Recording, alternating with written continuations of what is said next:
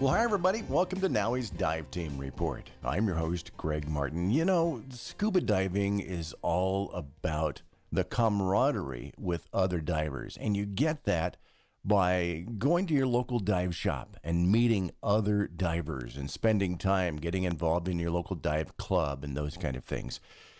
Dive shops these days have been kind of hard-pressed to keep the doors open in a lot of cases, mainly because there's the internet out there that's taking a lot of dollars away from local dive shops, and we're starting to see dive shops kind of struggling. There are some dive shops, though, that have figured it out. They have the right mix of the right things, and they do extremely well, and that's always a good thing to hear. One of those is Louisville Dive Center, and we wanted to stop and take a few minutes and talk to some folks about how they're doing with their local dive shops. Chris Scott is joining us, and if you going, that kind of sounds familiar, well, Chris is also the brand new NAUI Midwest rep. So Chris, welcome to the Dive Team Podcast. Thanks for having me. Good to be here. Yeah, it's always good.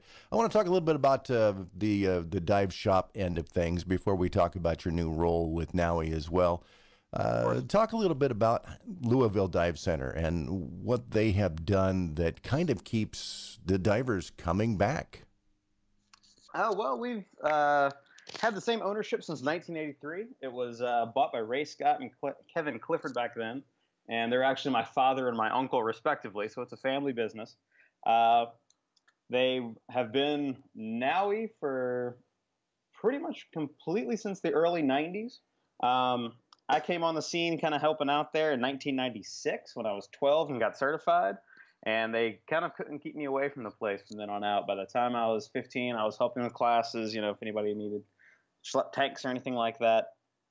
And then by 2003 or so, I was an instructor, a NAUI instructor, and then from 2005 until 2012, I ran most of the operations of the store, taught most of the classes, or at least a good portion of them. And then since then, I've been teaching for them and doing their social media work. And they've been pretty successful. You know, they're the kind of the last shop in town in Louisville and seem to be thriving. Things are busy right now. And one way that, you know, we've, I think, been able to do that is we do engage with our customers on a pretty regular basis. The instructors there, the staff there, they do a really good job of just making people feel welcome and offering things for them to do, places to go, things to see, even if they're local. You know, if you look at our calendar coming up, we have local dives always going on. You know, we go to the rock quarries in the Louisville area. We go a little bit farther than that. You know, we have weekend trips down to the Florida Panhandle. And we get the word out there to people, too. So, you know, we do a lot with social media.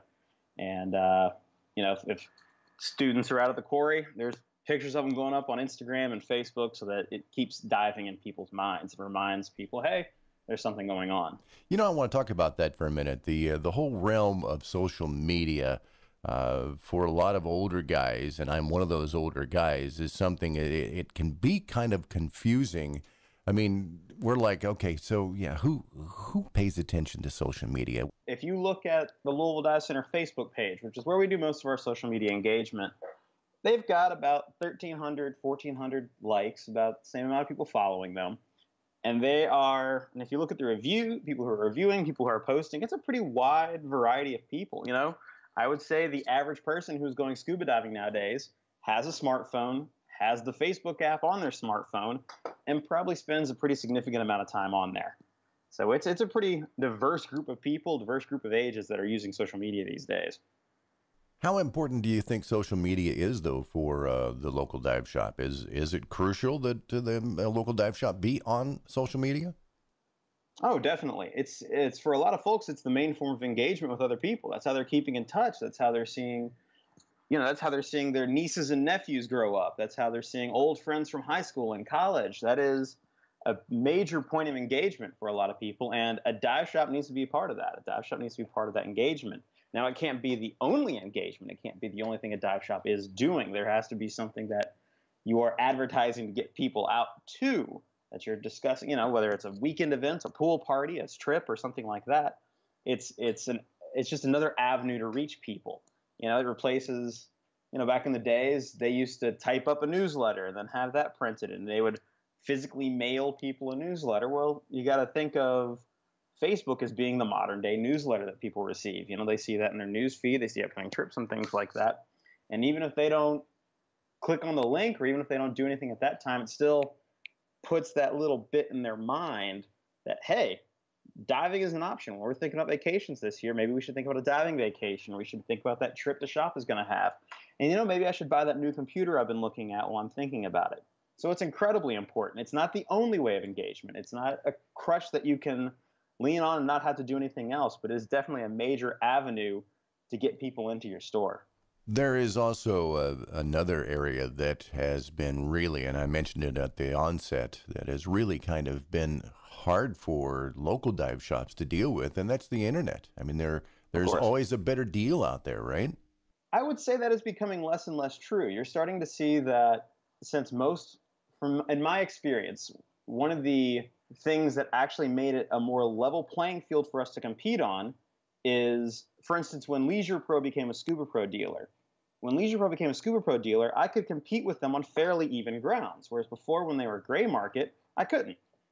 I was bound to my dealer agreement. They weren't bound to anything, so they could discount dramatically, and I couldn't. So I had to find other ways to appeal to the customer. I could, offer service. I could offer free service for a while or something like that. But now, since they're an authorized dealer, they're bound by the same dealer agreement that I am, and it makes the playing field a little more level. And more states are making it so that with online sales, if it's being shipped out to somewhere, well, there's going to be state sales tax too, so they might not even be saving on sales tax anymore. So the main thing is, I found that running a dive shop with the internet being out there is to just be honest with your customer. They're going to be looking anyway. They're going to go on Amazon. They're going to Google, the same regulator that you showed them in the store.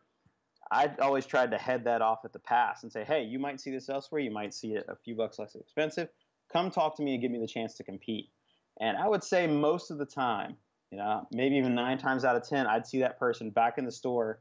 They went and looked it up, and they still bought from us because I was honest with them. I treated them like an adult. I think that's key, and that leads me kind of to another point, is that personal touch, that one-on-one bit. I know it's important, and word of mouth is probably crucial to a local dive shop. Any tricks and tips that you want to pass on to any other shop owners out there about what maybe Louisville Dive Shop is doing? One thing we are doing is we are staying engaged. Like we said, on social media, we are talking to people. We are talking about sales. We are talking about equipment. And when they come in and talk to us, we treat them, it's cliche, but we do treat them as a friend. And people tend to appreciate that. They tend to come back, and we just are honest with them. If they are looking at something online, we'll show them the other options. We will mention that, hey, this might be cheaper online, but here's the benefit from buying with us. And I do think people appreciate honesty. They appreciate authenticity.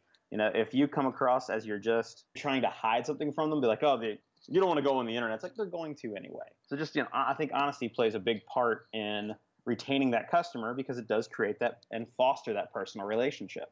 Let's talk about new position with NAUI. All right. Kind of exciting. And if you have any questions out there and you're thinking about, maybe you just heard something that Chris said that was important about what Louisville Dive Shop is doing, you can always reach out to Chris and the folks at Louisville Dive Shop and talk to them about it. So, what are you doing that's making you a bit more successful, I guess, and especially when it comes to selling NAUI and teaching NAUI classes. But Chris, you've just joined the ranks of the NAUI reps as a Midwest rep. So Indeed. Talk a little bit about taking over. Yeah, I'm hitting all the Midwest. Well, I just started May 1st, and I've started kind of traveling around a little bit. I've already visited quite a few of the shops in Ohio. I'll be going back for a crossover in Ohio next month. And after that, I'm going to try to hit Michigan and try to get out and see everybody before the end of the year.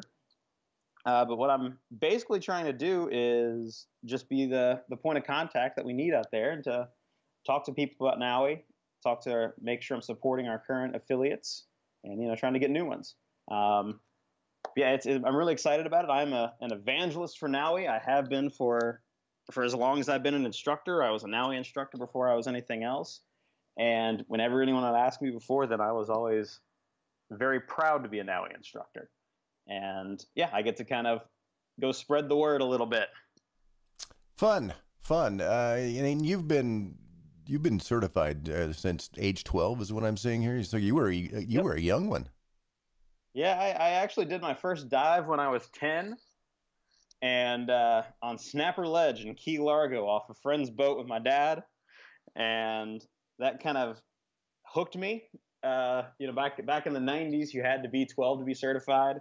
So I actually took my classes when I was 11 and sent in the paperwork the day I turned 12. I was that excited about it. And back then there's a little loophole where you could do that. They've closed that since. Yeah, they closed that little loophole. And then when I turned 18, I got my dive master pretty much as quickly as I could. And by March or May of 2003, I was going through my instructor course, and I was a course director by age 22. So if I got a chance to teach classes, work with ITCs, anything, I was doing it. That's fantastic. That whole time, I've been pretty much straight ahead NAUI. Fantastic. And we're glad to have you along. Again, you're covering that whole Midwest region. And a lot of people ask the question about, well, who gets certified in the Midwest? Well, I did, but that was a long time ago. Quite a few people. The Great Lakes offer some fantastic diving. There are some wrecks in the Great Lakes that you will not see anything like anywhere else in the world. Ships that still have wooden ships that still have their rigging in place in some cases. Beautiful wooden wrecks. You've got some great dive shops in landlocked areas with very passionate divers and passionate instructors. Love local diving, who love dive travel, and so yeah, don't discount the Midwest. We do a lot of diving here too. Nice. There is one last thing I want to ask, because you just mentioned it, and it keyed a question in my mind back on the first topic about dive shops. How important do you think dive travel is, that local dive shops offer that? I think it's incredibly important. I think that, if a person is going on a dive trip with you, that means you have multiple points of contact with them, which means you also have multiple opportunities to sell them continuing education, to get them an advanced class to get ready for the trip. If you're like, we have a weekend trip going down to dive the USS Oriskany in Pensacola, the aircraft carrier, middle of next month, and there's a lot of people going who, they've signed up for a nitrox course because they're going to dive nitrox on it. They signed up for an advanced course, and they may or may not have signed up for that course without the opportunity to travel. So even if it's just a short, long weekend trip, or if it's a week-long trip, you've got a big group going to Roytan, all those people are going to come in beforehand. They're going to buy gear. They're going to sign up for classes. And that increases our revenue as a dive shop, and it gives us more points of contact for sales. And yeah, it works. And we, get to go on vacation. It's going to lead a trip down to Roytan or down to Pensacola. It's great. It's always fun. Always fun to do that. Absolutely. Well, Chris, best of luck to you in your new position with NAUI. And I appreciate it. Again, if anybody's interested in picking your brain a little bit, NAUI affiliates in the Midwest, or you're thinking about becoming a NAUI affiliate, be sure and get a hold of Chris and get a hold of the office, and they'll put you in contact with Chris as well. So, Chris, best of luck to you, and congratulations. Thank you, Greg. Much appreciated. All right. Hey, I'd love to hear your comments about the podcast as well. You can email me at podcast@naui.org. And, of course, if you do enjoy the podcast, be sure and subscribe on iTunes and Google Play so that you don't miss a single episode. And please, if you like what you hear, hit that 5-star review. We'd sure appreciate that. And that's it for this episode of NAUI's Dive Team Report. I'm Greg Martin. Thank you for listening, and I'll see you underwater.